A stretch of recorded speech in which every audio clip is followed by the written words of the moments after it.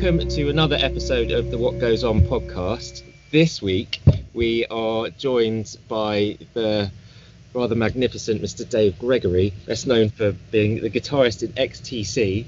And hi, Dave. Hello, Matt. It's lovely to see you, meet you face to face after having corresponded but via the Royal Mail, and you fixing up my guitars fantastically, I might say. I'm not being obsequious. I generally have a lot of a huge amount of respect for your talent, and you've done some great work for me. So thank you. I'll get that out of the way here. Well, that's good. And as we're on that front, thanks for all your guitar playing, which is like off the charts. It's amazing. I've always been a really big fan of the way you play. I kind of stumbled into you as a guitarist, but actually via Blur, because I'm a big Graham Coxon fan, and I think you and him you've got a very similar style. It's not a traditional, blues rocky, whatever. You've got your own thing, and you hear it instantly, and you're just like, I know who that is, And, it's really, I found it really inspirational in a way. It's kind of the guitarist I would like to be. So thank you. Well, that's great, Matt. But I should point out that certainly where XTC is concerned, there was another very good guitar. Well, there was a very good guitarist in Andy Partridge. He has a very individual style, and he's brilliant at it. It's much more rhythmic and edgy and spiky. It's a lot more. I tend to be more. My playing isn't quite as aggressive as his. He has a sound that's very much Andy. It hasn't really changed very much over the last 40 years, but it's fine because he's great at what he does. So quite often people confuse the two of us, and I'm often credited with his solos and vice versa. It's a bit annoying sometimes, but it worked. And like you say, with Graham Coxon, similar lineup with the band. You've got I'm not sure if Damon played guitar. He may have done, I'm not sure. But certainly Graham, I know, is a big fan of XTC, and he's worked with Andy, or Andy had worked with Blur on a few tracks that it didn't turn out as well as everyone had hoped it would. But there are similarities, and I'm flattered by the comparison. I have to pick up on that similarity between Graham Coxon and yourself. And also, now that I'm thinking about it, or as I was thinking about it before you talked about Andy's guitar playing, there seems to be, and this may be completely moot now because you've just said that lots of the parts which are ascribed to you are actually Andy's and vice versa. But it seems like there's almost a spirit of Jimi Hendrix in both of you. Because he wasn't a straight ahead kind of rocky, well, he was right at the beginning of all of that stuff, but it's not standard stuff. It's quite intricate and melodic, and the way that he used chords and things like that, I feel that comes through in your playing and also Graham's. Would you say that was the case? Well, Hendrix is still my favourite guitar player of all time, but the possible exception of Jeff Beck. He's those two guys really, and Eric Clapton as well. Just a stunning talent, all of them. But the fact is, the guitar parts were always worked out. We didn't improvise very much. Occasionally on stage, back in the days when the band was playing live, there would be a few wig outs on a couple of songs. But most of the stuff was rehearsed down to the last detail before we went into the studio. And Andy was always dead against guitar players, just indulging themselves and not really doing much with the time they were taking up on the record. So if there was a solo in a song, it was there for a purpose.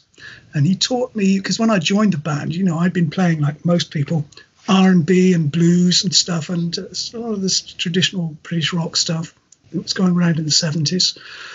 When I got into the band, he drew my ear towards melody, and there was this unwritten law that if you take a solo, write something mentally, come up with some melodies or some hooks, don't just, play all the cliches and dick around for 30 seconds or however long you're allowed. Figure out something that will work with the song, and always remember the melody. And that's true of most of the songs that he wrote and his attitude towards music.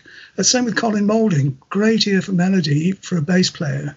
And you listen to his bass parts; they never take the obvious route. There's always a melody there, but you have to look for it. Yeah.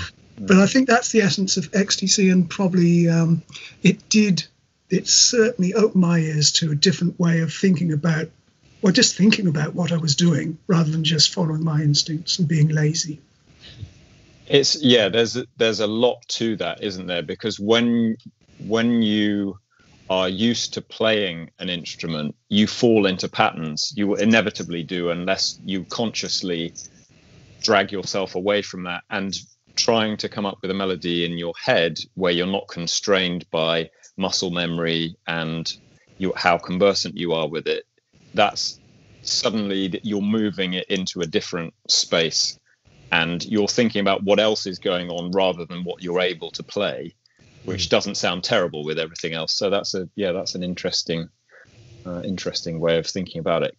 Can you pinpoint a time in your childhood where you were first really aware of the excitement that welled up in you when you heard something, or the first inspiration from music, I suppose? For music, well, the house I grew up in with my mum and dad and two brothers. My mum and dad were fans of music, not pop music. They loved classical music, and so the house was there was always some music going on in the house when we were when we were quite small, and then Mum and Dad decided that I'd got this. I could hum along tunes and stuff when I was quite small, and that I would be probably need to take piano lessons. So they got a piano, and I was sent off for the piano lessons at around about the age of 9, and I was forced to practice half an hour every day. And it wasn't really. I was sort of getting into. You have to remember this was the early 60s. I was 9 years old, and then in September 1962, or the autumn of 1962, when I was just past the age of 10, the Beatles arrived, and that I just got magnetized to this amazing new sound I was hearing. We were allowed to have the radio on occasionally. The parents went out and everything, so what little music you'd hear from the BBC in those days. There was quite a lot of Beatle music. Once a week, it was pick of the pops on a Sunday afternoon. You'd hear the charts. This guy called David Jacobs used to present it. And it was the top 20, and we used to be glued to that every Sunday, find out what had entered the charts that week. But the Beatles were always there. That was straight away. I was just... I want to do this. How do I do it? I don't play guitar. I don't sing. I can't. It was just a phenomenon. It was phenomenal. It's difficult to describe how powerful the whole, because the entire country was taken up with it. Whether you liked pop music or not, it wasn't just the music they were making, but the fashions changed, their attitude. They were just brilliant at everything. And you wanted to be like them. So, but even before that, I can remember at primary school, I must have been about 7 or 8 years old, some chap brought in a Spanish guitar. He just brought it into school. And I was, again, glued to it. I had no idea, what is that? Can you play it? He couldn't play it. He'd been given it for a birthday present or something, but I still remember very clearly watching him carrying this thing through the corridor at junior school and being intrigued. Did anyone make any noise with it, or was it just a kind of object of interest? It was just an object of interest, simple as that. And yet, for some reason, I was hooked. I just thought, I want to find out what that is and what it does. It was a tiny student Spanish guitar. Nothing fancy. It wasn't electric. It was just a piece of shaped wood with a neck sticking out and some strings on it. So I suppose that that basic instinct was there from very, very early age. But where it came from, because none of my parents never played guitar. My dad played piano. My mum played a little bit of piano, but they weren't professional musicians by any means. They just had a love of music, you know. And I think that's kind of contagious, and you can't overstate the importance of having music around when you're young. I think, I don't know, I guess it's probably true. The only way that my parents could get me to sleep when I was a kid was by playing music, and so they had reel-to-reel tape machines, or a reel-to-reel tape machine, which they put under my cot. And I don't know whether it was nature or nurture, whether, you know, did I go to sleep because I was hearing music, or was it the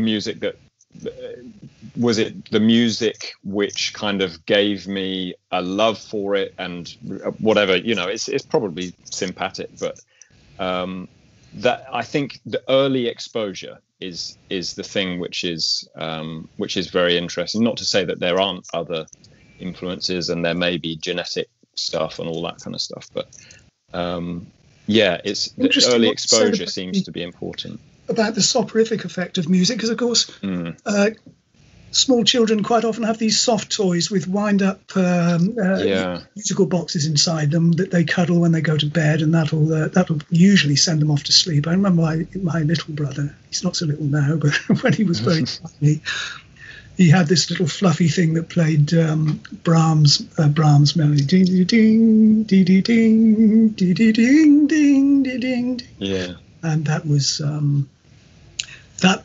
Every time I hear that melody, it takes me back to Bob in his cot.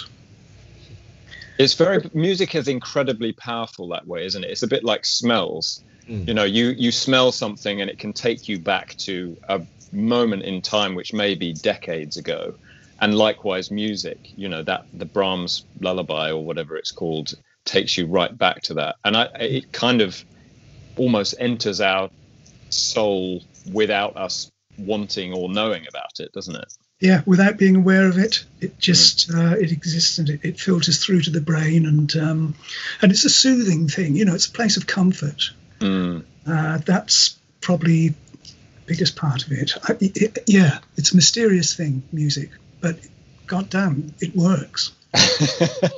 So we've had the object of interest at school, and we've had the piano lessons, which clearly were not quite what you were wanting, you know, what you were searching after. So how did you get from listening to the Beatles into, okay, I want to make noise like that? What was your path from there onwards? Well, I kept badgering my parents for a guitar for my birthday or for Christmas. I said, look, you're not having a guitar, it's too expensive, blah blah blah. I mean, you have to remember they were expensive to buy, and that we didn't have any money. Not in the early 60s, nobody really. In that whole post-war period, there wasn't a lot of money in people's pockets, not spending cash. And my parents, you know, my dad, he just worked at the railways as a clerk, and he had a wife and 2 kids to bring up, 3 kids in fact, to feed, and a mortgage to pay. You know, we weren't treated. So even though I kind of resented the fact that they wouldn't help me out with this wish list, I can see quite clearly now today why that was. So years went by, and they said, well, if you want a guitar, you're going to have to pay for it yourself. You know, you have to get a weekend job, paper round. So that was basically how it started. I'd get in the school holidays, got a paper round, and then I was getting a little bit of pocket money. Eventually, I'd saved up enough money to put a deposit on a guitar, but it wasn't until I was 14 years old. So a number of years by. From the age of, I remember it now, it was December 1966, and my parents, there's a little shop in Swindon, Kempster's Music Shop. I'll give him a plug, old Jeff, because he's still there. The music shop is still where it's always been, on Commercial Road in Swindon. And Jeff has been its proprietor all these years, and he's a very nice man, and he used to have all the guitars were. They used to sell records on the ground floor, and then upstairs was this magical guitar heaven. All these guitars around the wall, and amplifiers on the floor, polished lino. There was always this beautiful smell of new lacquer and furniture polish. That's, like you say, the olfactory thing that you were mentioning earlier. That if I ever smell that smell again, and I don't think I ever have since the shop was revamped. But as soon as you walked up there, you wanted to stay there, yeah. and amid all this opulent musical equipment. And so I'd sort of worked out a budget. I think I could spend about £15 on hire purchase. That was as much as I could afford to spend. And I found this Rossetti guitar. Which was actually I did some research recently because I'd never seen one since I bought this thing.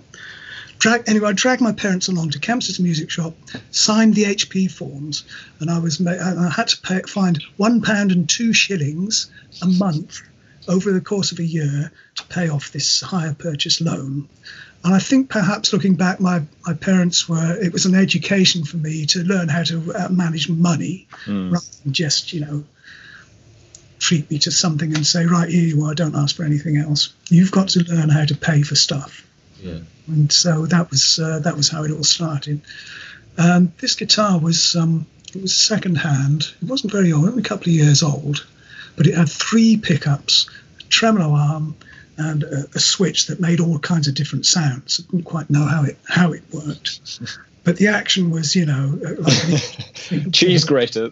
Yeah, it was, and the neck was huge, like baseball bat thing. But it didn't matter. I mean, it was an electric guitar. Well, of course, I didn't have an amplifier. That would have to come later.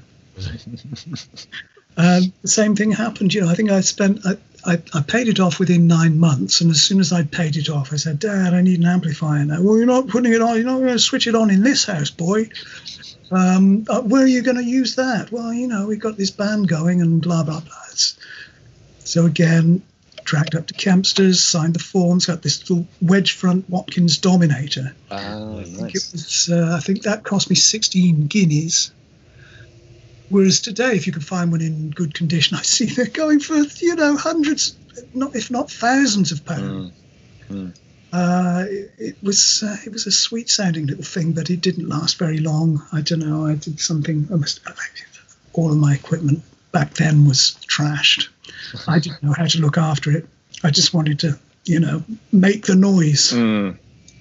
So, and did you have any lessons on guitar, or was it kind of going by did they have any music books where you could learn contemporary songs? Not really. A book of chords. That was the most important thing. Plus, going back to the piano lessons, that taught me how to read notation, and I learned a lot of music theory as a result of that. How many years did you do the piano for? About 5 years. Okay, so you got to grade 4, 5-ish? I did an examination in 1964, grade 3. Okay. And then we skipped grade 4, and the music teacher said, well, I think you're making good progress, so we'll put you in for grade 5. And that was in 1966. Yes, 1966. And I struggled with that. And because of one reason for that was that, I was distracted by all the pop music I was listening to, and the fact that I found these friends in the village who were also nuts on pop music and wanted to start a band. They were just beginning as well. We were all kind of keen on getting guitars and drums and learning how to play. And of course, the piano, my dedication, what little devotion I had toward the piano was pretty much wiped out by that. And so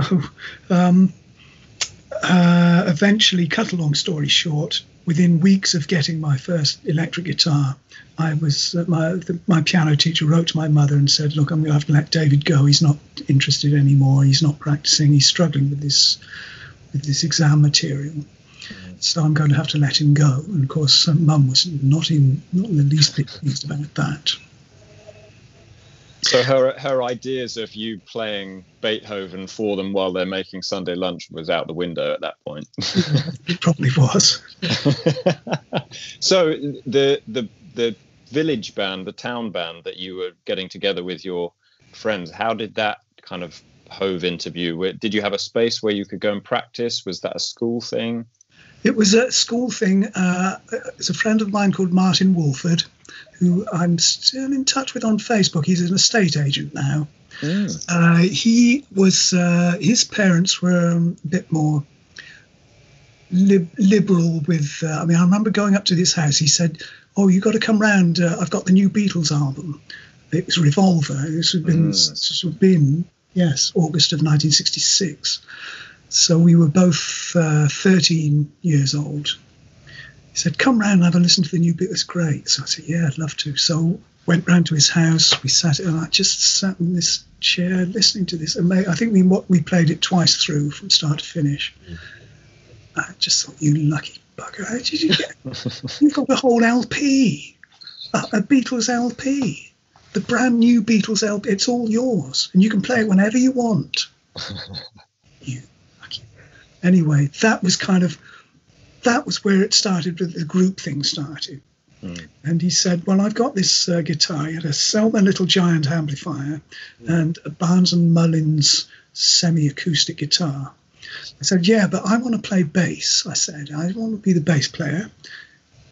Can your friend Chris has got a set of drums?" Or he had this little cardboard drums. I'm not sure if they weren't sort of, product of Noddy and Big Ears or something like that. It was one of the little. But that's a good place to start. He can learn to play, and we can get together. But I'm definitely playing bass.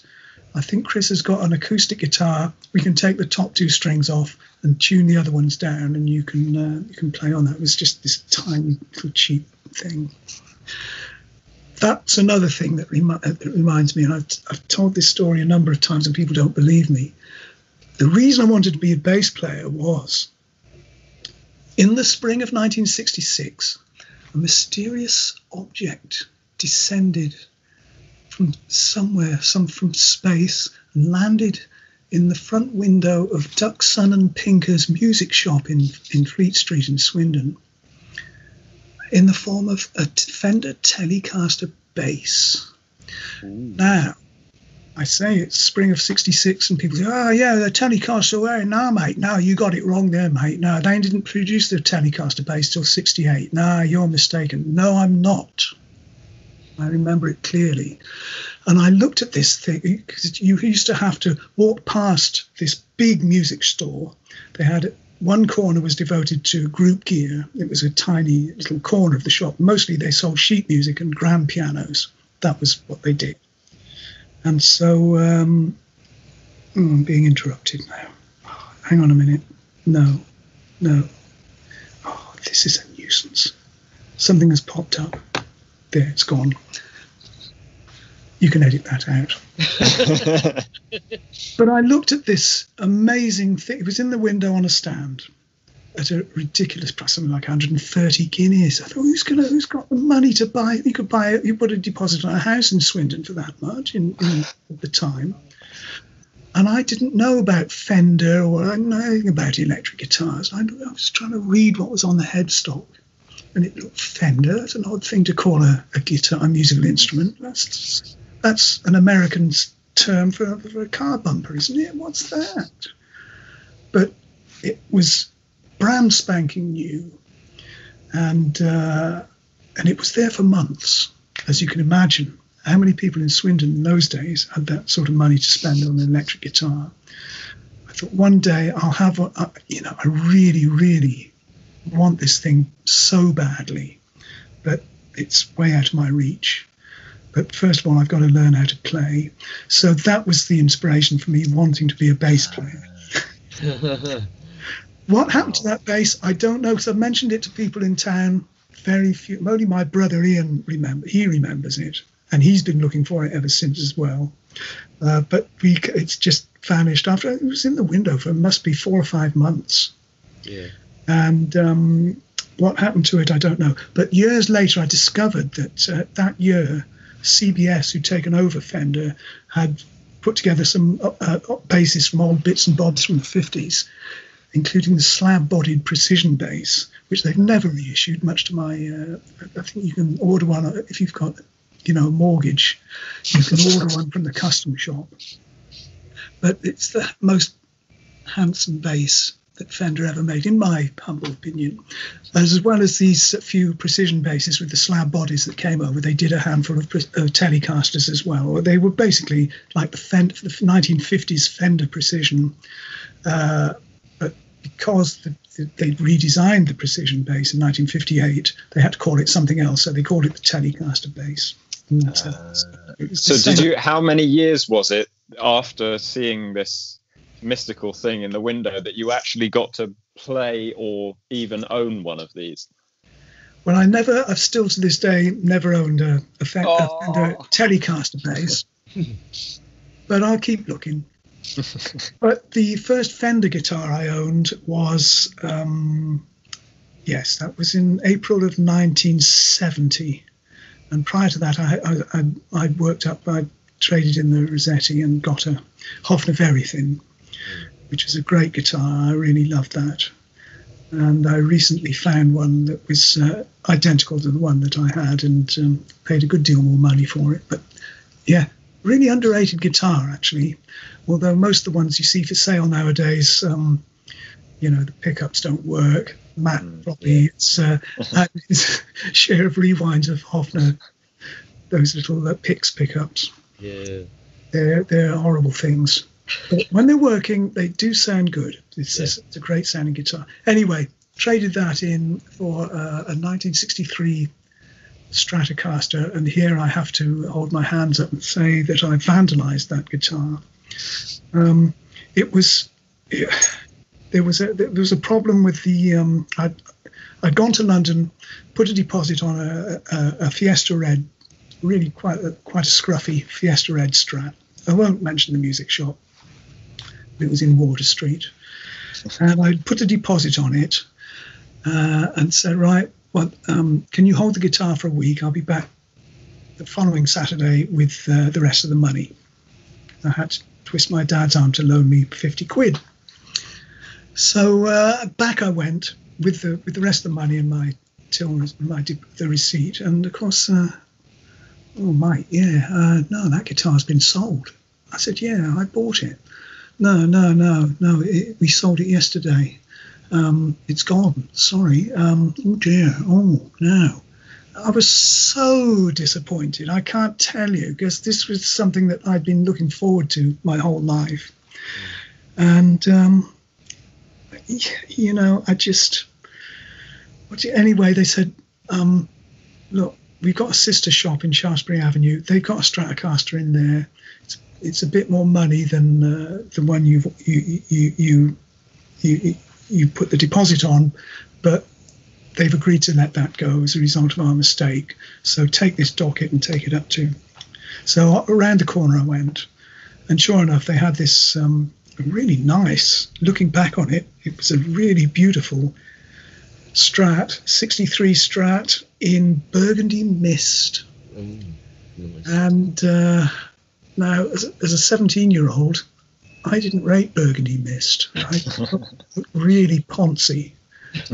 And I didn't know it was a Fender custom colour. I had no idea about that. It just looked like someone had stripped off a sunburst and sprayed it with a... But no, it just didn't look right. But it was a gorgeous guitar. What did I do? Within weeks of getting it home, got the sander out, took it down to the wood. Hippie wood. That's what everyone was doing in 1970. If you had a Stratocaster or a Tele, you stripped it back to the wood. And so that's what I did. And it's easy to look back at that now and say how foolish an act that might have been. But we had no idea, nobody did, about, there was no vintage market. That guitar was, in the shop for 80 quid. That's what you paid for a second-hand guitar. you know, changed. Times have changed slightly. Yeah. So as I say, had I hung on to it and I'd have left it alone, you know, you'd be maybe 25 grand. I don't know. It's not something I can dwell on anymore. No. So when did you start? When did you take the band with the down-tuned, you know, guitar and the noddy drums? When did you start playing? Like, did you ever do any shows with that band? Yeah, the three of us got together and we spent from the summer until the Christmas, until I got my first electric guitar, just learning songs, and we tried writing a couple of little songs as well, but they were just like it was like a little skiffle outfit. And we got together, and there was a youth club in the village. This is the village of Purton, which is near Swindon. This is where we grew up, and we played at the local youth club, which was up on the Methodist. There was a Methodist hall up in a little park in Purton, and that's where we first started playing. And then a few weeks later, we got a gig at the Silver Threads Hut, which was a sort of old folks' meeting place in the High Street. And that when we played a few times, we met another guy in the village who was anxious to play bass. By this time, it was decided, I'd made too much progress on this little guitar, and now I had a 6-string guitar. Bass would have to go to somebody else. Someone else was going to play bass, and my job was to play lead guitar. And that's it was just a natural selection, I suppose. And we found another friend in the village who was anxious to play and be in a band, and he bought a bass. He bought a catalogue bass, a Vox Clubman bass out of the catalogue. Nice. And we thought, wow, he's in. He's got a proper red bass guitar and a Futurama amp. He's definitely in. That kind of so throughout 1967, we were just attempting again, learning how to play and covering all the tunes of the day, or attempting to get close to covering those songs. At the same time, presumably swatting for our O levels, which. That was a bit of a disaster. And did you have any aspiration to write songs of your own, or was that not? Did you just want to play in a band and do gigs? Well, we felt that playing in a band was a really great way of grabbing attention, and if we could back that up with some really cool stuff of our own, that was an added bonus. But I think at that age, you just want attention. Yeah. You're not serious about creating good art or doing anything. It's just like, look at me. Yeah. That was the thinking at the time. The need to write songs, that kind of dawned on us at a later stage.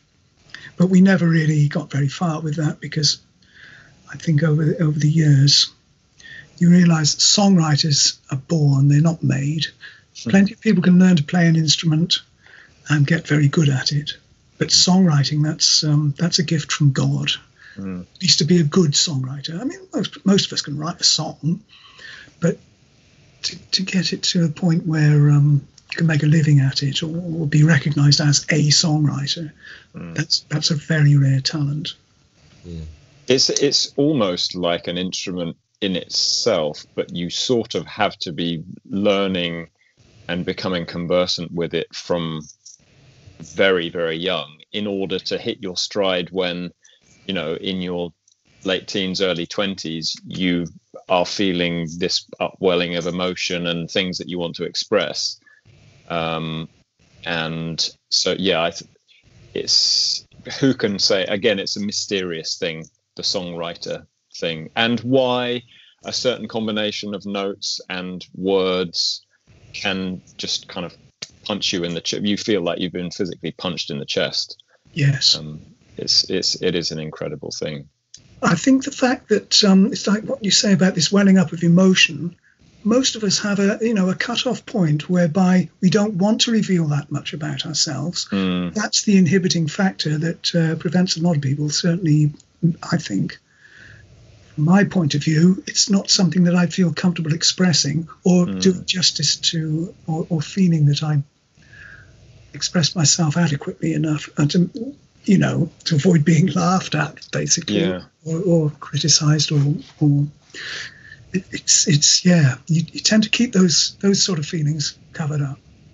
It's almost it feels like, I mean, I've had my attempt at writing songs over the years. Sadly, I haven't been able to do it for a few years now, but you feel if you make a mistake on your instrument, then it's just a mistake on your instrument. But if you write a song and it's perceived in a way that you don't want it to be perceived, or it's perceived as naive or clumsy or ripping something else on, it sort of strikes right at the core of self, doesn't it? Which is so being vulnerable like that is a big step to take, I think. Yes. I was watching I've become really a huge fan of Amy Winehouse. I was watching last week a documentary about the making of Back to Black, a record that I love, and the more I play it, the deeper it gets. And you imagine, someone that age, she just had this amazing facility going through all the horrible stuff she was going to emotionally, putting that so perfectly into words and music. At such a young age, it's a shame that her story is more about the story rather than the talent. She's become this kind of media talking point. But I think it's the sad thing is that has overshadowed the music that she made. But again, that is a songwriter and a performer as well. You can't imagine her ever doing anything else. Professionally, as it were, and it's just a shame that it took so much grief to get her to that point. And did you, maybe these are things which have been crystallized in later life, but did you, if you didn't consider yourself a songwriter, did you feel yourself gravitating towards people who you felt had that gift and you wanted to be around them because, I don't know, it was more exciting to make music with people who were making original music which expressed similar maybe feelings that you would like to have expressed, and they were just kind of capturing it in a vocal? Yeah, but definitely. And I've been lucky enough to work with some great songwriters, some really, really good people who because it's like I've got a sort of reputation as a guitar player, but then again, you see, I've worked on some really classy songs, not just with XTC, but with Big Train. It's a very different type of music, progressive rock, but David Longdon and Greg Sporton are really superb songwriters, but they're more objective. They're not really there is a lot of emotion in what they're writing about, but they tend to pick on subjects that are less personal. They're the observers. There's personal stuff as well, of course, but so I'm very lucky in having worked with these people that I have what might be considered a reputation now. For my own part, I can always start a song. As you're talking about songwriting, I can start a song, I can't finish one. I always struggle with lyrics. I'm not really very imaginative in that department.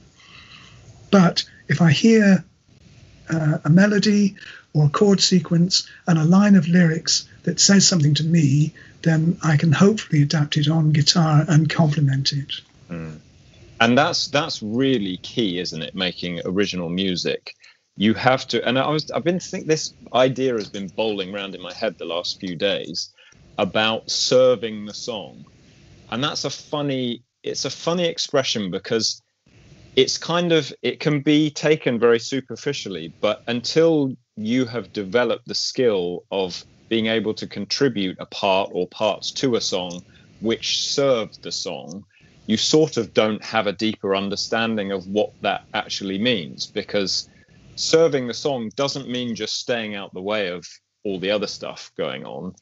It's almost like another, I don't know, I can't think of a good metaphor for it. It's almost like another cylinder in an engine, which suddenly gives the song more power. So you're not competing with the other elements in the song, but you're rejuvenating them and adding, and kind of the steamroller effect. Yeah, the idea, of course, is to take the song to the next level, and that's what I always try and do. I don't like the feeling of being just a passenger. I have to contribute and hopefully enhance what the songwriters are doing. And I hope that you always hope that the songwriter is going to approve of what you've brought to the table. And hopefully add it to his recipe, and hope that it's that it works in the finished mix, that it survives the mix. Because there's always the mute button is usually employed at certain discrete. But never mind. Yeah, that's the thing. Think about what the artist is trying to say, and find the right sound.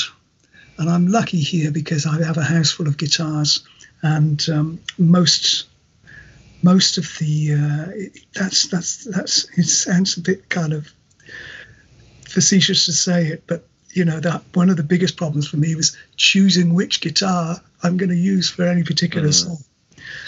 It can be a struggle sometimes, and I hope there's people with their first guitar who've just started out thinking, oh, who's this big-headed twat? What's he talking about all these guitars? His biggest problem is choosing which guitar he's going to use. Oh my God. But the thing is, though, that the tool that you use to do a job in a creative sense can inform massively. Like it can be tangential, can't it? In to the degree that it can send you off in a completely different direction than. So this guitar, a Les Paul, might make you play in a certain way, kind of in the way that we were talking about before, having an instrument that you're used to and you fall into patterns because of things that you hear. Another instrument might make you play something completely different. Absolutely. And so it's all part of that creative process, building on. And if you know the direction that you're going, then that's, although like the 14-year-old you may have thought, what a pillock, but the man that you are now has done enough and had all the toys. And in fact, Matt and I were talking earlier on about how we have become less focused on gear as we've got older, just kind of almost as a thing in itself, rather than in order to facilitate musical expression. They've become channels to do different things. Whereas actually this kind of comes back to where we came in before Matt did his intro, poring over magazines when you're younger, you just kind of think, oh, if only I had this guitar or this amp, then I would be able to create the magnum opus. You could say, yeah, I can remember thinking, yeah, well, I'll never play like Jimi Hendrix because I don't have, a Marshall stack, a fuzz face pedal and a Stratocaster. All I've got is a Hofner Verithin and a Vox AC30. So I'm for that reason, I'm never going to play like Jimi. Play like Jimi Hendrix. Never. And so, yeah, you can use that as and I remember sort of looking through these, and there would be ads in Beat Instrumental. That was the magazine that I used to get every month. And there'd be full-page ads from Dallas Arbiter for the new Fender gear, Stratocasters and Telecasters, 171 guineas, 235 guineas. Gretsch guitars were off the scale. I mean, you couldn't have what? Well, by the time I've saved up that much money to buy one of these fancy instruments, I'll be too old to play anyway. So there's this sort of mental thing about, well, I'll never be any good because I'll never be able to afford the gear. Which is a very adolescent way of looking at it. But it would be, I wish I could have, and there are some musician friends who just did this naturally. I wish I could have told my 16, 17, 18-year-old self, don't worry about the gear that you have. Just focus on what you want to create, because the gear, it might become characteristic, it might inform it, but just try and focus on what you're trying to create rather than worrying about, oh, well, I can't do it now because I haven't got the perfect rig. Don't just forget that, because there is no perfect rig, and you'll probably try and perfect your rig for the next 60 years. Yeah. Just focus on the thing that you say that you want to output. Yes, that's right. But it doesn't, that won't stop you from being aspirational and wanting this stuff. Of course, yeah. And I think it's good that, I see a lot of kids nowadays when they're starting out, there's a world of stuff that's affordable now. You can dial in sounds that, like, look at that little pod, which incidentally I still use at home here for doing recording. It's a tiny, a couple of £100. You've got a universe of amplifiers and effects in there that are perfectly usable for recording at home. I wouldn't necessarily say perhaps on stage necessarily, but that's a very, very cheap and adaptable and usable piece of kit. And guitars, there's a lot of these Chinese instruments. I don't know what you think about them, but I can't see that there's that much difference in paying £200 for a Squier Stratocaster or paying £1,500 for a custom shop Strat. There's not that much difference in quality that to justify that sort of price. I don't think you're going to do that much more on a custom shop Strat than you could do on a Squier Stratocaster.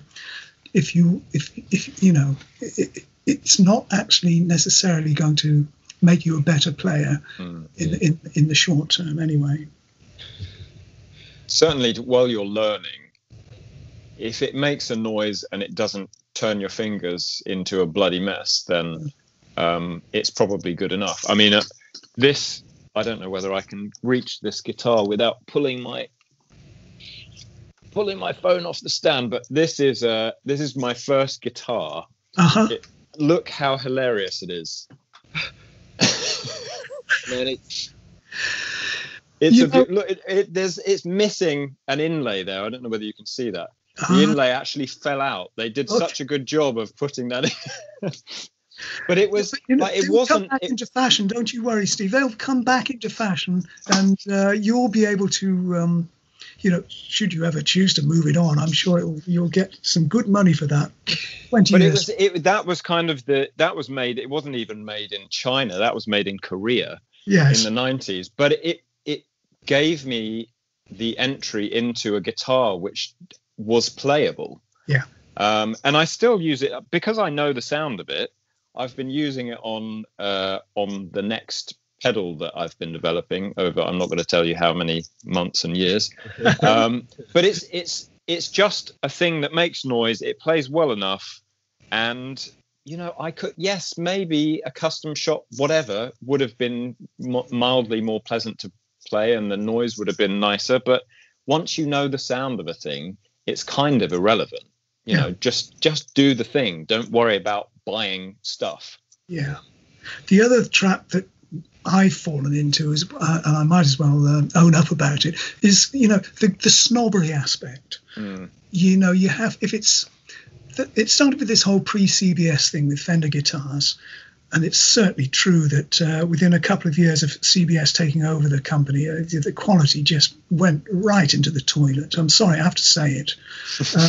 But, that's really why the vintage market became so vibrant and just took off. People realized, well, if you want this old gear, you're going to have to first of all find it and pay the man. And the man, has it's a seller's market. Always was. But if you're not concerned about that, the snobbery aspect of the vintage quality, there's no end of really, really great gear out there that sounds and plays really well and makes learning the guitar a good deal easier than it was when I started out, certainly. Yeah. Going back to the music side of things, but when when did you start sort of seeing music as a job, like doing as a kind of a as what you did? When did that kind of, as a career, you mean? Exactly. Sorry, Yeah. see, brain falling out.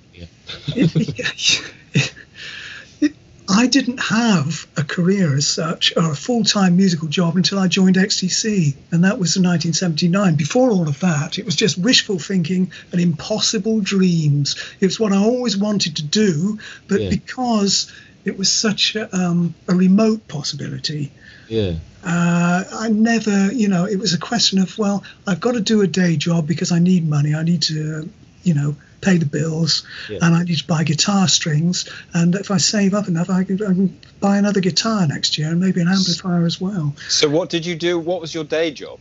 At the time, well, I had a number of day jobs. When I left school, I went to work in a factory in Malmesbury as a progress chaser, and I was there for about 6 years.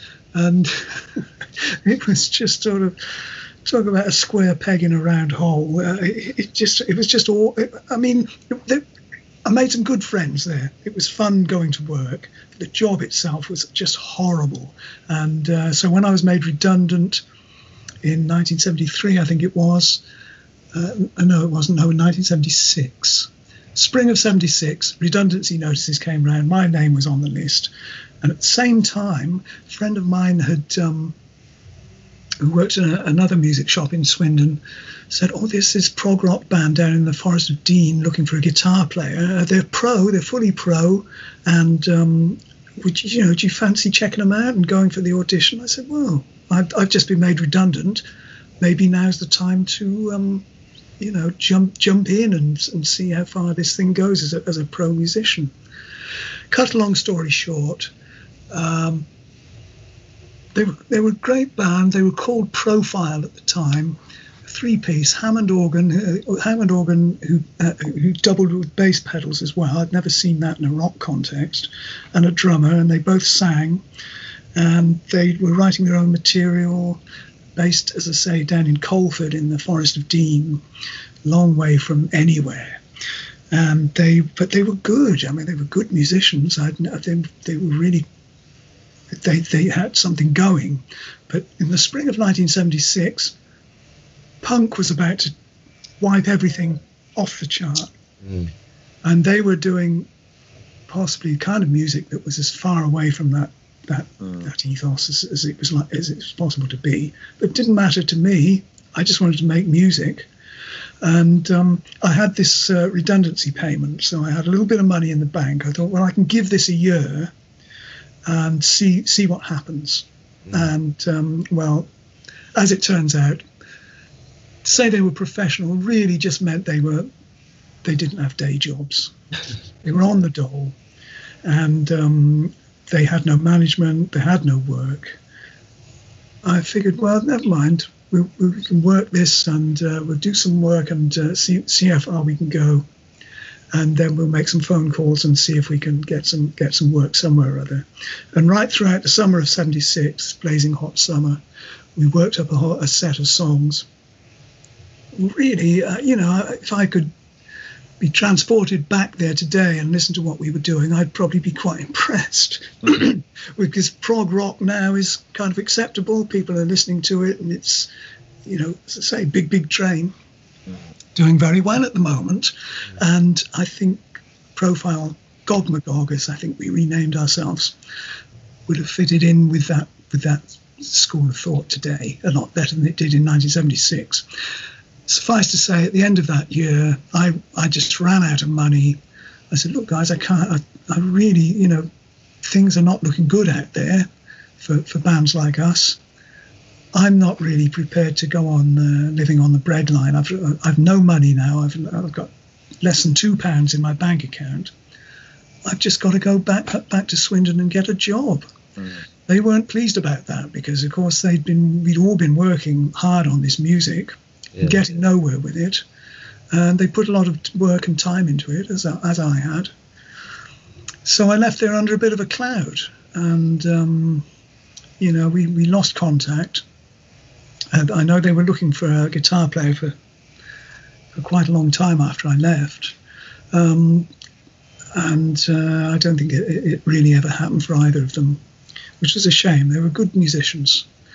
And, I'm sure there's similar stories nationwide, about what happened with punk and how it changed the musical landscape in this country. Anyway, I came back to Swindon, to the family house in Purton, and of course my mum said, "Well, you got to stay here forever. You got to get a job, and it's time you were out." I said, "Yes, you're right, Mum. It's time I was out." So I got a job at White Arrow, which was now a company called what are they called now? Yodel. Delivering parcels. Kay's Catalogue Delivery. That's right. Yes, exactly. Kay's and British. What was it? British, not British Home Stores. Anyway. Those catalogue mail order thingies. Mail order catalogue delivery, and it was good because, of course, you worked on a bonus. So the more parcels you could get rid of in a day, the more bonus you got at the end of the week. And it was quite well paid, but it was bloody hard work, honestly, and quite dangerous as well, because it meant that from the time you did your first drop, you were running just to empty the van. You couldn't take any parcels back to the depot with you. They all had to go. And because my brand was based in Bristol, for the first hour of the day, I wasn't doing any delivery at all. I was driving along the motorway from Swindon. So that was a little bit unfair. Yeah. But I stuck that for 18 months, and I saved up enough money to put a deposit on a little house in Swindon. And my brother Ian, he decided it was time. He was leaving home as well. So we decided, well, okay, I'll take care of the mortgage. You pay me a weekly rent, and we'll do it that way. So he helped me out with the mortgage repayments in the early days. Well, within weeks of moving into this house, phone rings, and it's Andy Partridge saying, "Oh, we've just lost this guy. We've just lost Barry, the keyboard player. He's decided to leave the group, and we've got it all to do right now.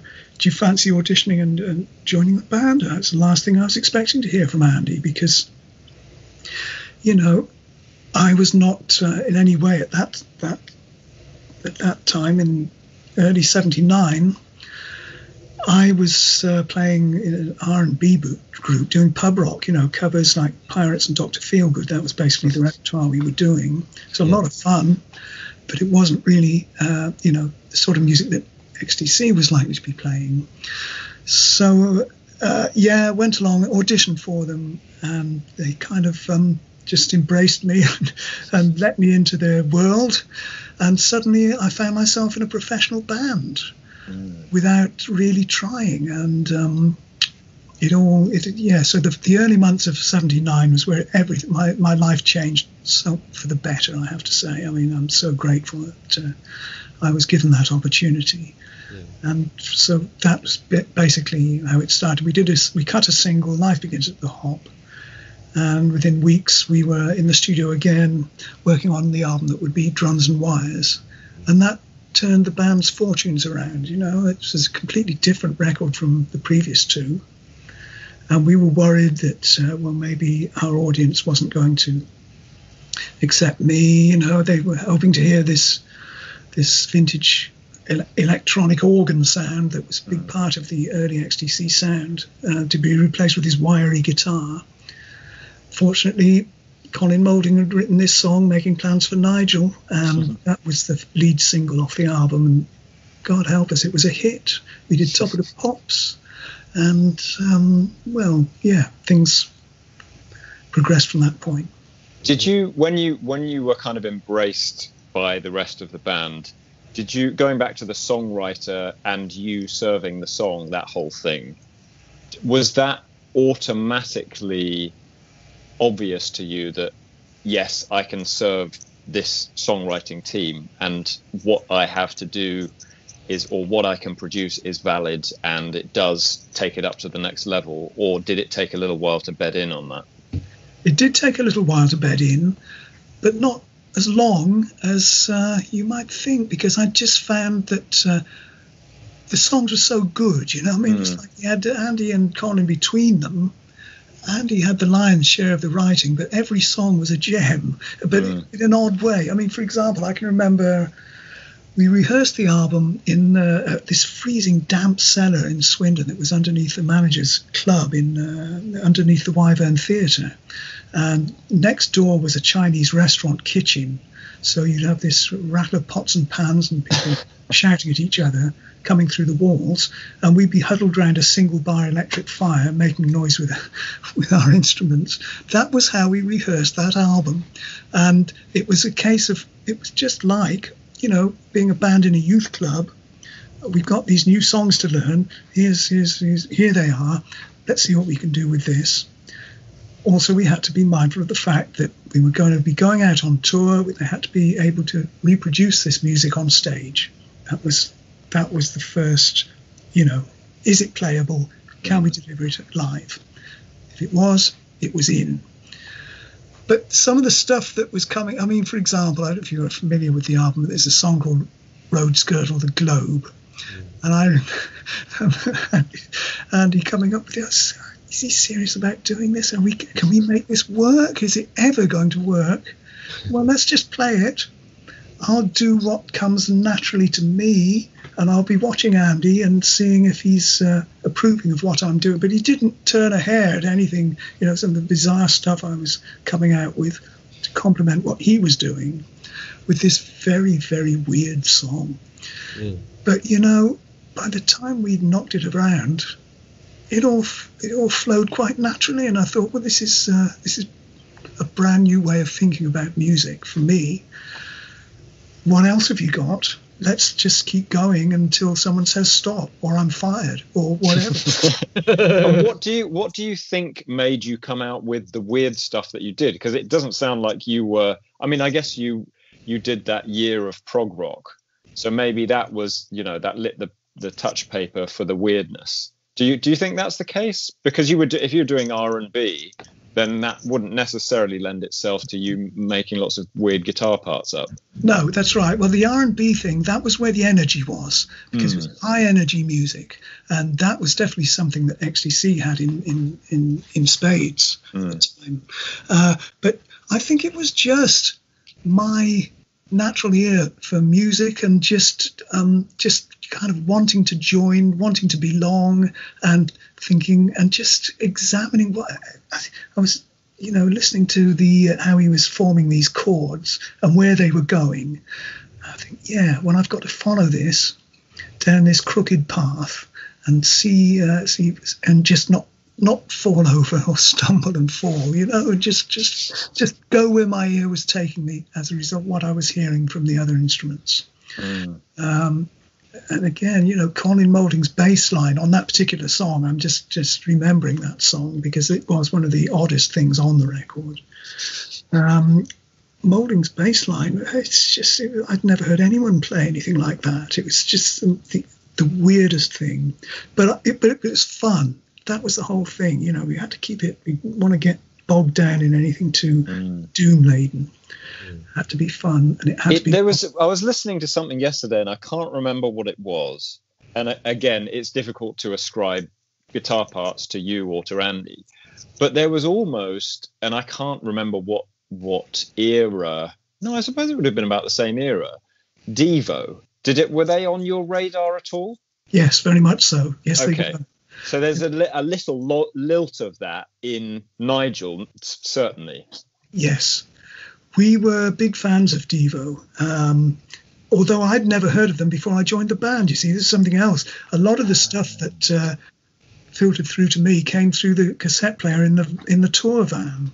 Right. And so they'd be coming in with stuff like Devo and Iggy Pop and some David Bowie stuff that I hadn't heard, and bands like and people like Lou Reed. Maybe there was some Lou Reed stuff I seem to remember, and a lot of dub reggae. Style of music that I had no knowledge of at all. And so my cassettes would have been things like, you know, Tamla Motown, Steely Dan, a lot of American music and stuff. That they didn't get played very often. But Devo and all the new wave stuff, that again opened my ears to a different way of thinking about music and just how to apply what I could do in that style. And again, you mentioned Devo. There was a lot of comedy in that music as well. Yeah. That was another big factor. There was the humor element. Yeah, the fun element. It's got to be fun for us to do this. Yeah, exactly. How did you find touring and stuff, and going on the road for the first time, and how was that? It was an education.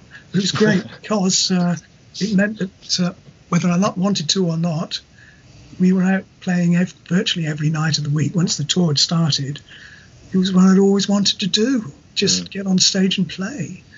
But again, it was the first tour I did in the spring of '79. We were promoting Life Begins at the Hop, which was the first single that I'd done with the band.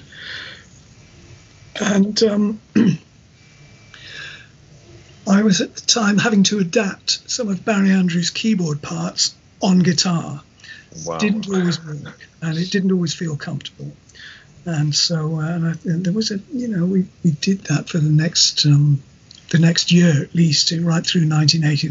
We were still playing some songs like Into the Atom Age, for example, which started out with this sort of bizarre little keyboard thing that didn't really translate to guitar very well. But we got around it because I think the audiences just want to hear the songs. They're less concerned about how the songs are delivered, as long as the singer is in the center stage, bellowing out the lyrics that they're familiar with, the tune. That's near enough for most audiences. It's about communication, isn't it? Really. Yeah. And so they're not necessarily going to want to hear exactly what they hear on their LP or on the radio or whatever. They want to go there and feel like they're part of something. Yes. And this is not related necessarily, but in that kind of that era of the band's music, I also hear a little bit of the Police. Was that? I mean, I know that you were contemporary. Was that conscious or subconscious, or just because they were such an overwhelming presence? We didn't until we worked with the Police on tour, because I don't know if you're aware, we did two tours with the Police in the States. It makes sense. Yeah. Yes. Their manager Miles Copeland, I think, had designs on managing us for America, but our management wasn't going to have that. They said, well, no, we've got them for the world. But at the same time, they were very, Miles gave us the opportunity to work with the Police, and we supported them on tour throughout 1980. We did a few dates with them on the first tour in the early months of 80, and then we did these huge stadium gigs in November in the States, and it was a good pairing. We made a lot of friends as a result of that. To have the opportunity to play to that many people was a real stroke of good fortune for us. And even though it didn't break us in the States, it did draw attention to us, to a much larger audience as a result of those shows that we did with them. And we got along, we shared a bus, in fact, at one point. Oh, wow. And that was, we became friends, not close friends, but we certainly weren't competing with the Police. We weren't so crazy about their records, not the first couple. We thought they were a little bit cliched, but when you saw them live, suddenly I remember thinking at the time, it's announced that the American tour, we were going to be doing some dates with the Police. I thought, well, yeah, well, whatever, all right. When I saw them, and I had that rather snooty attitude until I saw them play live. Live, they were something else. They were a really phenomenal live band. And so we said, yeah, okay, well, we'll just support this band for as long as they let us on their stage. Respect is due. And can you, either at the time or maybe retrospectively, can you put a finger on a way that either you individually or the band collectively changed as a result of that experience of playing either or maybe both with a band to support a band like the Police, and also to that many people, because it must change the way that you approach things to a degree? I don't know that we did, because we didn't pay enough attention to stagecraft. Looking back, Okay. it was mainly. I don't know whether that was at the root of why Andy developed this stage fright and just decided to draw down the curtain on touring. I don't know. Looking back and listening, because just recently I've been listening to some live recordings that were made at the time, and it's pretty jagged, pretty rough. And even there's some cassettes of the shows that we did in Madison Square Gardens with the cars, supporting the cars. Wow. We did 2 shows there and one at Nassau Coliseum, and it's pretty rough. It's pretty rough. And I think probably if we were going to continue touring and continue presenting a live show, we would have had to perhaps make a few more concessions to stagecraft and theatricality, or at least design. Yeah, the English Settlement tour that we did in 1982, the one we did that wasn't finished, we did have this magnificent backdrop made of like an old stockade, like an old English. You describe it like a kind of a settlement, yeah. an early prehistoric kind of. There were these wooden frames with cloth. I can't really describe it now. This is embarrassing. But those who remember, if you've seen the Rock Palace performance that we did in Hamburg in 1982, you can see the set dressing. It looked pretty good. It wasn't very good sound-wise, though, because the amps had to sit behind these screens. And we hadn't figured out that if you want to hear your amplifier, you're going to have to feed the sound in from your amp into your wedge monitor, just in order to hear what you're playing properly. So that really hadn't occurred to us at the time. It was a great tour, actually, that one, until it fell over, and then everything finished, which was a huge shame because the band was playing. It was really, really hot, and that English Settlement album came out, and we had the hit with Senses Working Overtime. Mm. Everything was going well for the first time ever. So it was a shame that that side of things came to an end. But as Andy says, had it not stopped, then the band may well have broken up. No more records would have been made after English Settlement, and there would have been no XTC the next however many years. Did you? I mean, it must have been galling for you after having done those police shows and then started this next tour off the back of or supporting English Settlement, saying, right, we're going to do this properly. We've got the backdrop and our stagecraft is a bit more honed. Did you have any sense that maybe this was just not going to, last the course, or was it a surprise to you when it all kind of came tumbling down? It was a surprise. I felt that all Andy needed was a rest, really, and I thought that just took a month away from it, and then, because that was basically what happened once the tour was cancelled in Paris, we took a month off before going to the States, and we flew all that gear over to the States and played one show. Ouch. And he just didn't want to know. Even though I have to say, the audience at that one show, it was like Beatlemania, and it wasn't really big because we hadn't been rehearsing. We were very rusty, but the audience just went nuts. There was almost like a stage invasion at the end of the night. This was in San Diego, and I was thinking, wow, look, we've got this amazing tour lined up. By the end of it, by the time we get to New York, we're going to be superstars. But no, I'm afraid we weren't. Andy just broke down and said, no, I'm going home. I can't do this. And that was that. But I was convinced that there were a number of factors involved. We weren't being properly rewarded financially for all this work we were doing. We hadn't seen any accounts. There was nothing, nobody really knew. Actually, we were in big trouble at the time financially, but nobody was really fully aware of that. It took Andy cancelling everything to come home and examine exactly what had been going on. And yes, it led to a lot of problems. But I thought that, given enough time, the urge for attention and the urge to return to the stage would get the better of Andy, reconvene and rethink things, and maybe after another album we'd be able to go back out on the road again. In the meantime, of course, our drummer Terry Chambers decided to quit, and so everything from that point, from 1982 right up to the time that I quit in 98, we just remained a three-piece and didn't play any gigs.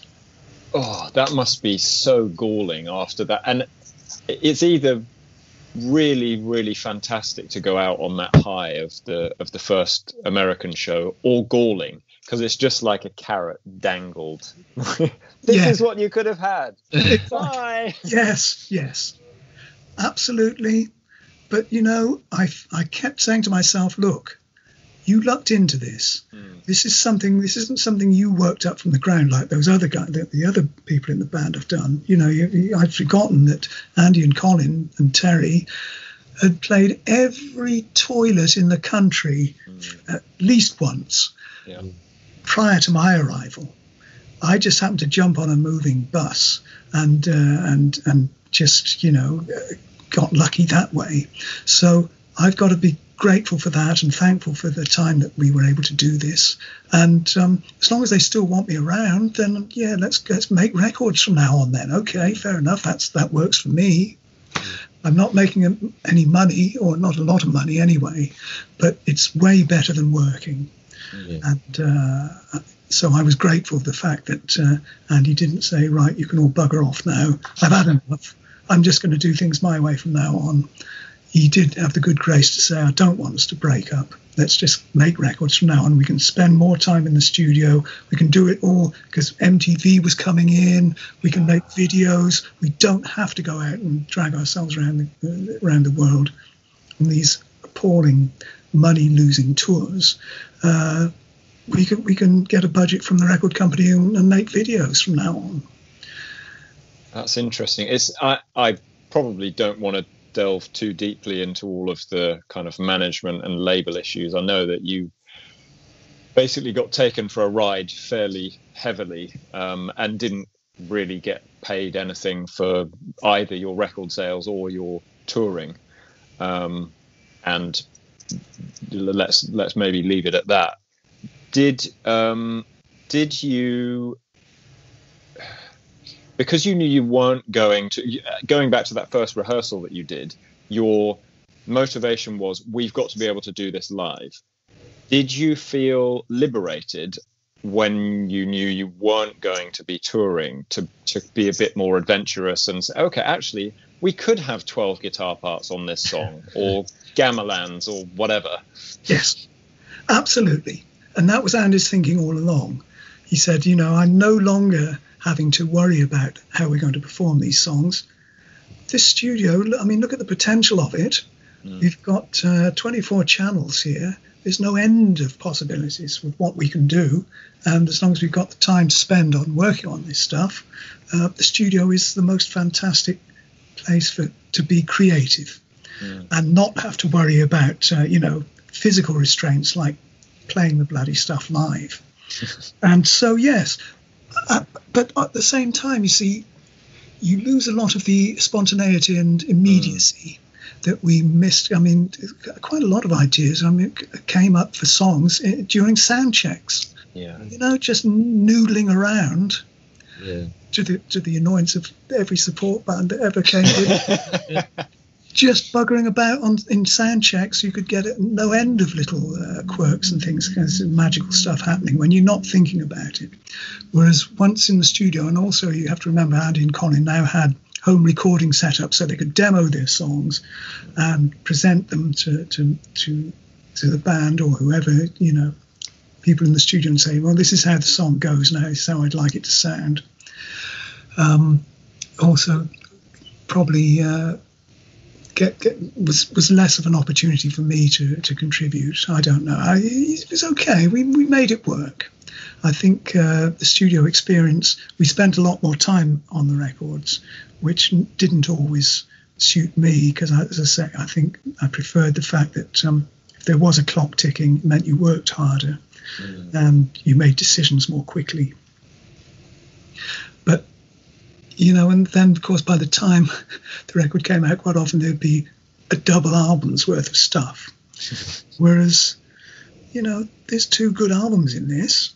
We could split the budget, make some money, save some money. We'll put this one out next. No, Andy said, no. I got to move on. I got to move on to get these songs out of the way. That was how he viewed the thing. He's very, very prolific. There was never any shortage of new material. Never, ever. That was, most bands will break up as a result of lack of inspiration or just run out of ideas, whatever. That was never the issue with XTC. So what made you leave in 89? Did you say? No, it was 98. 98. Sorry. So I'd been dyslexia. Yeah. It was a combination of a lot of things. We'd left Virgin Records, and that's right. A number of changes at the record company. EMI had taken them over, and it was a completely different bunch of people who didn't really know who we were. They weren't helping us. They weren't really sympathetic to what we were trying to do. So there were a number of problems. It took us a long time to establish a new record. We had to sign a new deal. Mm-hmm. So we were going to these various companies saying, look, we're a band, we haven't performed live for 16 years, we've got a double album's worth of material, we're not going to be promoting it, we're not going to go out touring, but we want a budget to record double albums worth of material. Well, you can imagine what the response was. We're not, oh, that's right, we were not going to sign a royalty deal. We've formed our own label, and what we'll be doing is licensing the label to you for a finite number of years in exchange for a recording. But you can see nobody was interested in that, or very, very few. So that was the first problem. My solution to all this was, look, Andy, why don't we just find a drummer, put the band back together again, and do a record of stuff we can perform live and go out and promote ourselves, because everybody's forgotten about us. No, I can't do that. I just can't. You absolutely refuse to go down that route. So I had to sit back and say, well, all right. Then basically there were a lot of problems when we were recording the album that would be Apple Venus.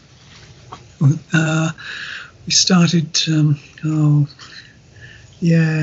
were a number of problems. He'd done an agreement with the studio down in Sussex that was, appeared on paper to be a very good deal, but it meant that we'd have to find somewhere to stay. We rented this barn.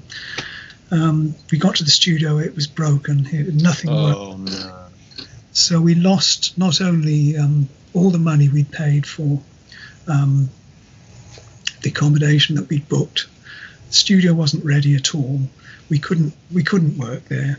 We were able to get a few basic tracks recorded, and as some recompense, the people in charge of the studio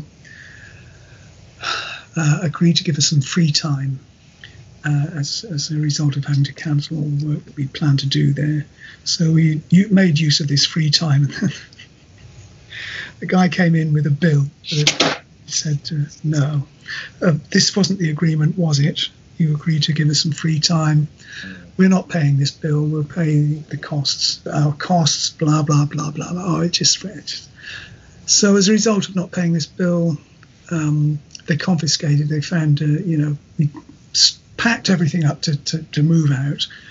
And when the stuff arrived at Hayden Bendel's place, the master tapes had gone. They confiscated the tapes. Oh, no. It was just an absolute farce. And so then I said to Annie, well, what are we going to do about this? So, well, we'll just move on. We'll just carry on. We'll book another studio. Hang on a minute, we haven't got any money. we've got no money. How are we going to do? Well, we've got enough money. We can go back to Chipping Norton, start again from scratch. So you're just going to let them take these tapes, and we're just going to write off all this money. And he didn't.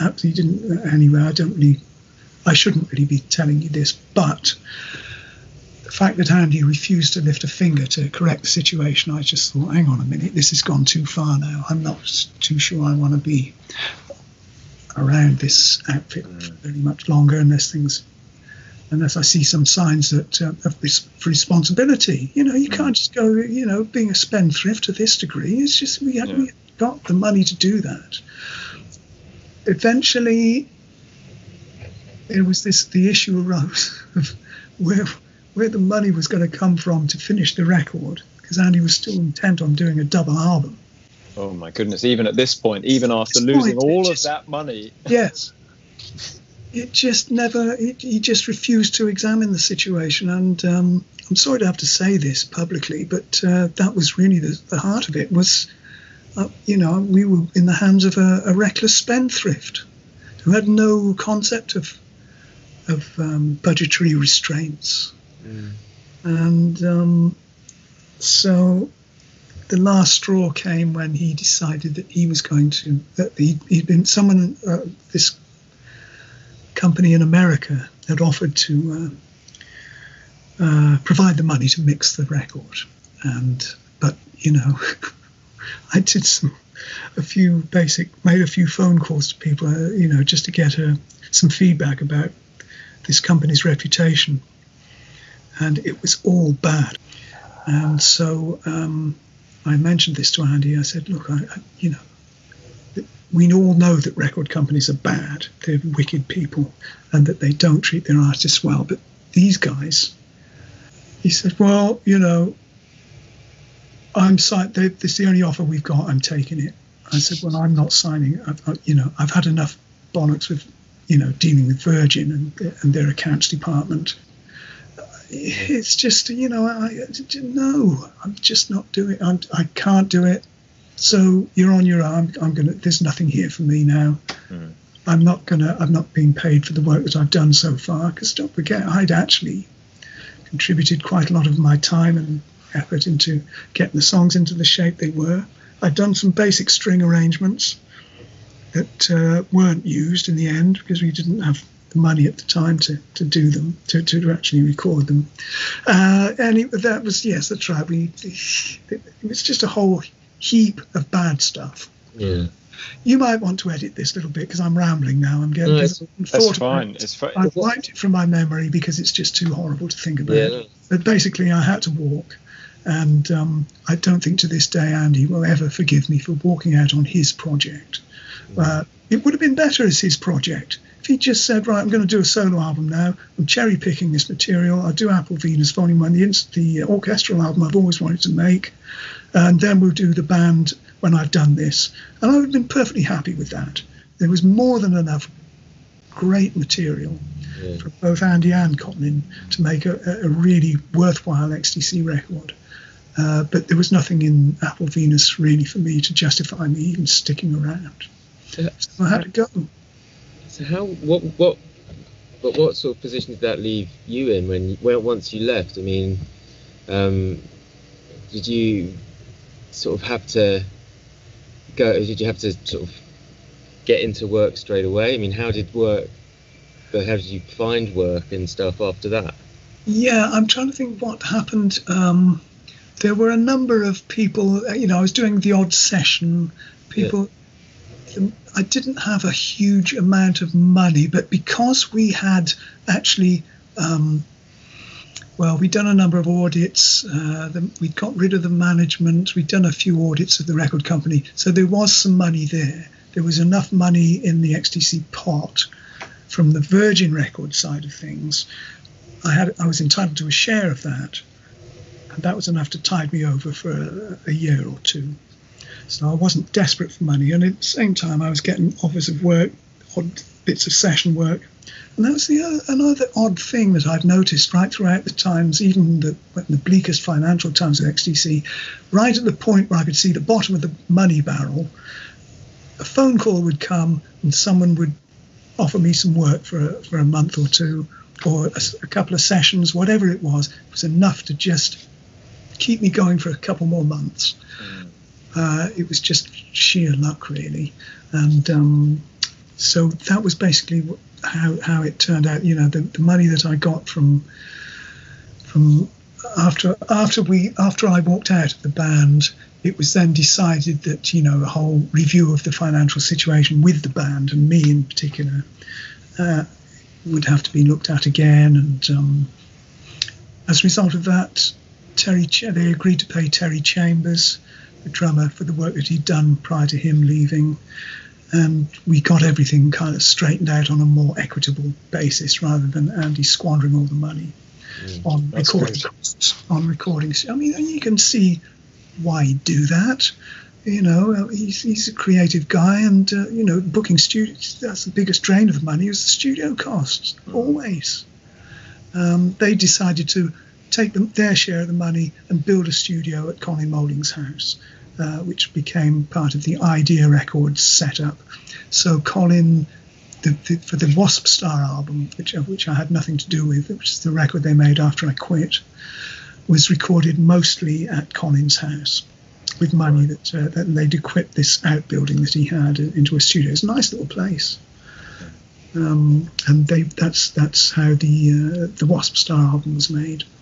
This all kind of speaks to the fact that you need some kind of parameters, or someone to set parameters for you, because if someone who doesn't really understand financial responsibility and has a tendency to be more creative and just follow the muse is put in charge of the bank account, they're just going to spend it all. You need some kind of higher power saying, okay, well, you can spend this much, and that's a bad decision, so you're not doing that. And so I guess when there was no management oversight, it was just, yeah.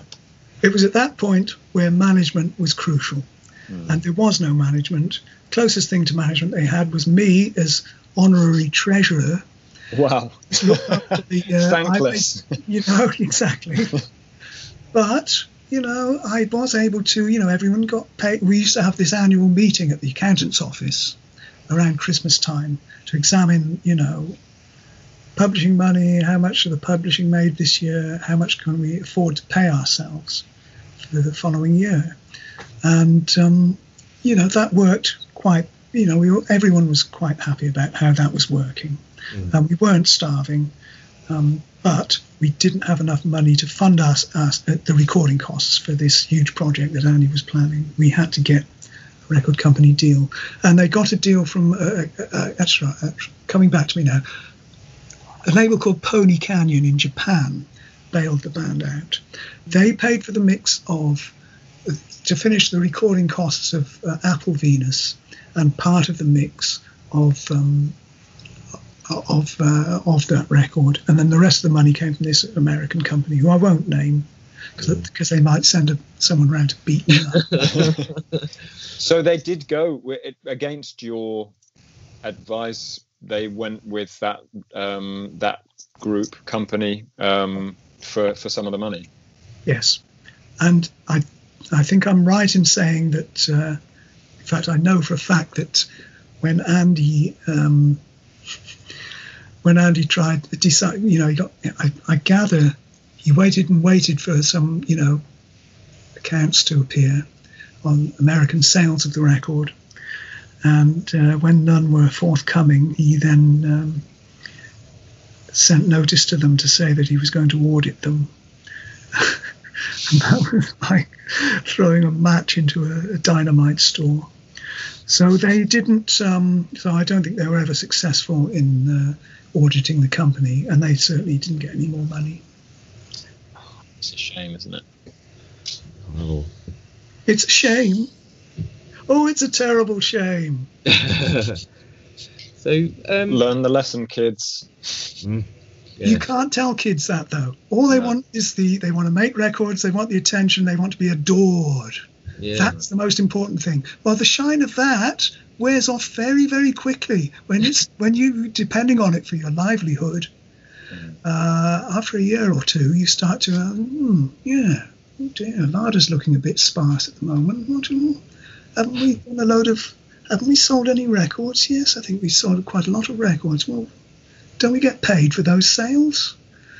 Where is the money? Who's got that go? But that doesn't, the most important thing when you're starting out is to get out of your local hometown onto a big stage and show everybody how big and fantastic you are. Mm-hmm. Yeah, that's a message. So what? Without that dream, you see, nothing would be achieved. You can't rubbish. Everybody has to start with a big dream, otherwise nothing would get worked on. No, I think that is key. I mean, you've got to have that dream and follow it through. Yes. I mean, people with not only music, with whatever. I mean, I know I was sat in a studio in Richmond with two people that I hold in very high regard. When I was picking up some guitars to fix, because I was sort of working out of a garage in Peterborough, and I'd come down to London, pick up loads of stuff from people I knew, and then go back up, fix it, and then and I said, I've got this idea. I'm going to start making my own pickups, and I want to build a little brand and do pickups, pedals, or whatever, this kind of thing. And they just looked at me like, why the hell would you do that? It's completely stupid. Don't do anything. And the amount of times you have to be able to have that inner voice of just sod off. I'm going to give it a go. I want to try it. And yeah, if it doesn't work, it doesn't work. But Yeah, but Matt, this is the whole thing about. This is what I say. If you want a job done, if you want a special job done properly, you have to find the man or woman with the passion, the need to do that work. All the others are just doing jobs. Find whoever it is who's got the dream, the big dream, and the passion and the interest, the necessary, because I'm sure that you spent all your spare time researching windings, resistances, going back through, old schematics from the 40s and 50s, learning how this stuff works and why it works and why certain other things don't work, because it's something in there that's drawing you to the work that you're doing, and that's why your work is so good. Well, thank you very much. Yeah, that's a theme that's come up a lot, isn't it? Passion for the thing that or being able to do the thing that you're passionate about, and that if you can do that, then you will do it well. Yes. But there's balancing, Dave, from what you've been saying, you need to balance that passion for doing the thing, whatever that thing is, with being practical about taking care of all of the boring side of things, like how am I going to buy new pants? And my child needs food.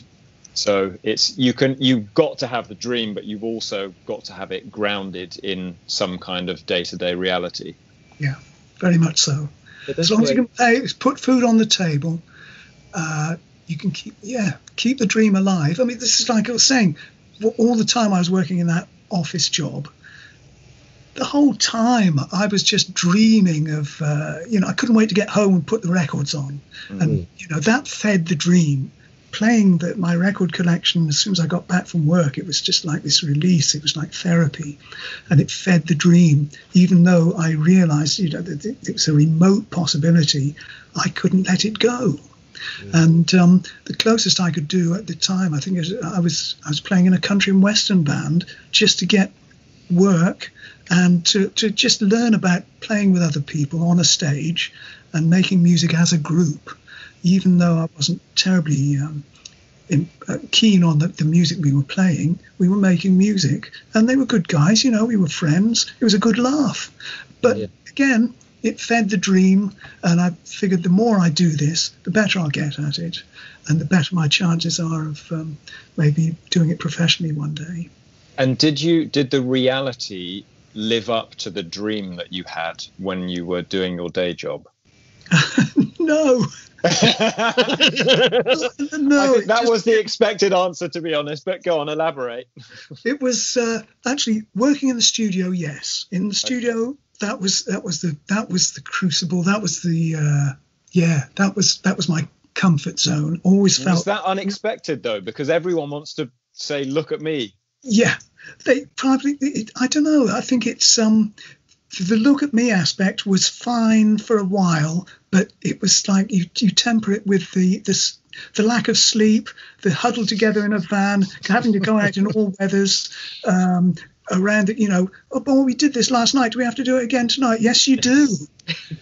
Well, I don't really want to. Oh, well, but you don't really, when you're on stage, it's an easy thing to say. When you're on stage, you're not part of the audience, so you don't really get the sense of it being an event as much as you might do if you were down in the crowd. And also that I was never really. It's like the band doesn't sound as good on this stage as it did in the studio. But the studio was it was just you go in there and everything's soundproofed, it's all luxurious. You've got this huge console, you've got these two guys who know how to work that console. All you have to do is just play as the best you can play, and trust that these guys are going to make you sound fabulous. Most of the time they did, and if they didn't, it was probably my fault anyway. But you get to learn, it's just like the best on-the-job learning experience working in the studio. Even though in the early days we only had 2 or 3 weeks in there at a time, it was you treasured that time that you had to, and at the end of the day, of course, there's your record, there's your name on the record. Put it on the turntable, and that's your music, and that's pretty special. Going back to the touring quickly, can you give us the worst ever moment that you experienced on tour? It may be on stage, or it may be just a big Barney on the M25 and someone gets out and starts walking down the hard shoulder, and anything like that, just to give us an insight into how bad it can get. And it may be something you dealt with really well. Your amp may have been carried off by Amazon Tribe or something, and you had to finish the gig with no amplifier. The spectrum is broad. Just something, a cataclysmic occurrence during touring that you kind of had to weather. Yeah, but there were quite a few of those. I can imagine. I'm trying to remember. Well, from a performance point of view, I remember we were on tour in Germany in 1979. We were playing in Bavaria somewhere, way out in the sticks. And en route, the van with the gear in it drove into a storm and aquaplaned and left the road. And so even though nobody was seriously injured, the van was written off with all our equipment inside it, and we had a gig to play that evening. So we were thinking, we either have to, we'd already got there, we were in the minibus and we'd got to the venue, but the gear hadn't. And so it was a case of, somebody had the harebrained idea of, maybe there's, that's right, someone had offered to loan us some gear to do the gig. There's a kit of drums here. We can get you some amplifiers. We haven't got any guitars yet, but we can probably find some. And so they went out in the village and got us a backline. And so, we said, we've got, let me see, the Peterson tuner is still in the van. Maybe we can tune the guitars. And in the dressing room, there was a television set, and there was somebody doing a gig. It was a Spanish guitar recital. Oh, Mr. quick, let's do this guy, and we can go out there. And sure enough, that's what we did. And we went out on stage with all these scrap bits of equipment. That's amazing. We did an hour's set. I don't know how we got through it, but we did, and it went down all right. There weren't that many people there. It was only a couple of hundred people in the crowd, in the audience crowd. Did any of them own the equipment that you were playing? I think yes, I think they did. I think a number of them quite were. magical for them. Yeah, they might have appreciated it, but that tested our mettle. But as I say, we got through it. Fortunately, as I say, the van was recovered and repaired or replaced, and nobody was seriously injured. But it was scary, That was a scary. Another time we were on stage we were on tour in Canada. It was in 1980. I think we were supporting the Police. Yes, it would been one of the gigs we did supporting the Police in a place called Regina in Saskatchewan. Andy had gone down with food poisoning. He couldn't perform. So somebody said, well, Colin's got a bunch of songs. Why don't we go out there as a three-piece and do just Colin songs? We thought, yeah, why not? We could do it. It'll only take maybe 40 minutes, but that's enough for a warm-up set. This is taking on Jazz Odyssey proportions from Spinal Tap. You can't do Jazz Odyssey in front of a festival crowd.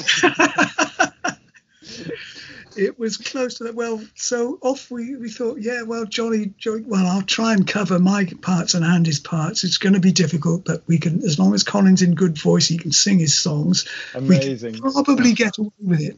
So we walked on stage. And I started, yeah, Regina, we're going to give you a set of Colin Moulding songs. Off we go then. What's the first one? I can't remember what the first song was. It's either Night or Life Begins to Hop, something like that.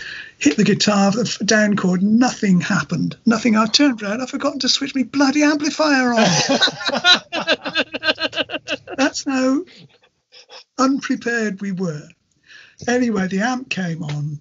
It warmed up. Okay, we'll try that again then. So we started playing, and suddenly the sound just disappeared again. Oh, no. And what happened? I'd trodden on my guitar lead and tugged it out of the guitar. So no. I'm left there again with a dead guitar and the cable on the floor. There. How many more things could go wrong? So anyway, we did actually finish a set after a while, and we got sympathetic applause for it, and it was like, oh, well, what a bunch of troopers. Next. Oh. That was a disaster.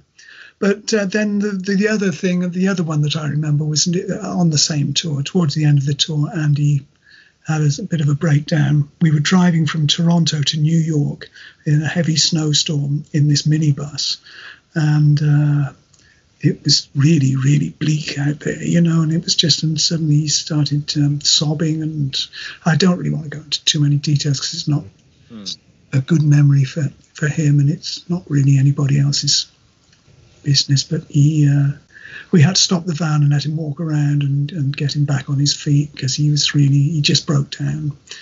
And that was not pleasant. And I just remember thinking, oh dear, sooner this tour is over, we get him home, the sooner he'll be repaired and ready to go out and do some more. But yeah, that was a nasty one. It's not a good portent. Being a long way from home, it's like that Kaiser Chief lyric, isn't it? I've never been so far away from home. Sometimes physically and emotionally, you just feel like you're in a different universe to home, and it feels like it's impossible to get back there. And then all of the walls come tumbling down, and I think anyone who's been on tour has probably experienced that. And when you're not in your own country, where you live, it's exacerbated because there's water between you and the place that you call home. So yeah, I'm sure most people have been in a tour bus and felt like crying, or probably have actually cried because the tour life is so emotional, isn't it? It's so, that performance is so intense, and there's so much probably cortisol and adrenaline dumped into your system, and then you come off and you can't go to sleep, and you've got to do all the traveling, and you're with the same people all the time, and like you say, the repetitiveness of firstly playing the stuff but having to put on a show, all of that is just a powder keg of stuff waiting to be lit. And it affected Andy more than it did the rest of us, because of course he's the one that everyone comes to see. He's the font of all most of the creative energy came from him. And so he felt the pressure the most, and he was the one that, out of all of us, didn't want to be there. Yeah. We can't leave on that. That's such a downer. We do this every single time. We need to place that question. We need to place that question somewhere different, I think. Yeah. Yes, that's right. Yeah. We crash the plane into the concrete at the end of every single podcast, it seems. Well, that's the story of that is the story of the professional musician, I suppose. It very, very rarely is a happy ending, unless you are, a superstar who's super minted and has homes in on every continent. There's a few of those. They've reached the top of the tree, but for most of us, I wouldn't change anything. To be honest with you, I've had a brilliant life, and there's still a bit more of it left, which I want to make the most of. I've been so lucky because I haven't had to go out and work in a horrible job for somebody else for rotten wages, not for 40 years, and so I'm very, very grateful for that. You've been able to work for yourself for rotten wages instead. Yeah, exactly. That's more palatable. And it's a difference. That makes that makes all the difference. It does. Yeah. And what are you on now? Just to try and drag the nose of the plane out of the concrete a little bit. Yeah. What are you up to at the moment? Well, in March this year, because we're in the middle of this COVID-19 lockdown situation. So I've been using this time to reconfigure my music room, as I mentioned earlier. I have to get rid of the old worn-out desk and replace it with something that works. And I'm going to try and finish off some music of my own. Just odds and ends of stuff. I've actually started writing proper songs in the last few months as a result of having a lot of free time, because having left Big Train, I've realized exactly how much time I've invested in that group over the last 8 or 9 years, and now I find myself with a lot of free time where I can actually finally start working on my own stuff and doing what I want to do instead of I really loved the work that I did with that group, and that was the reason I was happy to put all that time into it. We all got paid, but we didn't get paid by the hour. We certainly didn't get paid by the note. And it's a great, really, really fabulous musical project. I'm sorry to have had to leave it, but their tour plans were not to my liking. So it's best that I go now while COVID-19 is upon us and nobody's working. I think it's time it's time for a change of attitude and do something new and different and not as pressured and something that's going to give me some pleasure now. That's good. So, and are we going to hear any of these at some point? Is that the intention, or is it you just want to finish it? What I'd love to do, I want to make a proper vinyl-only album. Probably, there might be 500 people out there who'd be interested in hearing it. I'm sure. That's probably what my immediate plans are, and then we'll see what the reaction is to that, assuming I finish it. And because who knows what's around the corner. I might get another tempting offer from some other talented bunch of songwriters and artists who'd like to hear me play on their record and maybe tour with them. Who knows? But for the time being, I'm relaxing. I'm semi-retired. I don't have to worry about money. I've got a state pension coming in. I've got some savings, and so I'm going to enjoy life for the next year or two and see what happens. Just see what happens. Sounds good. So the door is still open for any people who want to pay you £1 million to go and write songs with them. Yeah, that's £1 million would do it. Yeah, you heard it here, everyone. Oh man! And on that bombshell, it's the time to call it a day. Yes, Dave, thanks so much. I'm sure that I'll be in touch with you again, I'm sure, at some point in the future with another problem for you to solve. I'm happy to do it. Thank you so much, Dave. That was wonderful. And thank you for being so open and honest with us about everything that went on in your musical journey. Well, thank you. It's been a pleasure. And,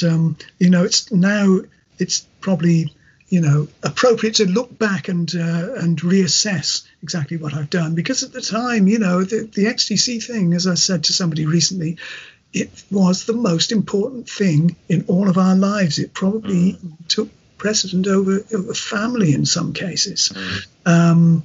It just became, the whole focus was, what are we going to do next? What's happening next? Is this record going to be better than the last one? We've got to make sure it is. It was our lives. And now it's time to sort of perhaps decompress and look back and see, well, was it all worth it? Yes, I think it probably was. I think it probably was worth it. Well, it was worth the sacrifice. It was worth struggling with no money for those desperate 80s years. But it all came through in the end, and I think we're all the better for it. And now there's any number of tribute acts out there keeping the flame burning. God bless them. They're doing a great job. And God knows, the records are still selling. People are still discovering the band and buying the stuff. So thank you very much to all of those who are throwing their money at us. It's brilliant. Great stuff. Thanks, Dave. I hope to see you in person at some point. I'm sure it'll happen at some point, indeed. Yeah, definitely. Great. Cheers, Dave. Nice speaking to you. You all too. the best, fellas. See ya. Cheerio.